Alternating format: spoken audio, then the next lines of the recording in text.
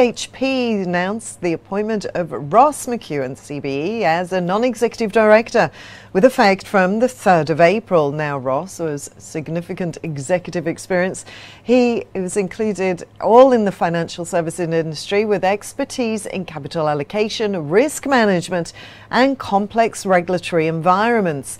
He has more than 30 years of experience, including as the CEO of the National Bank of Australia from 2019 to April 2024, and as Group CEO of the Royal Bank of Scotland from 2013 to 2019.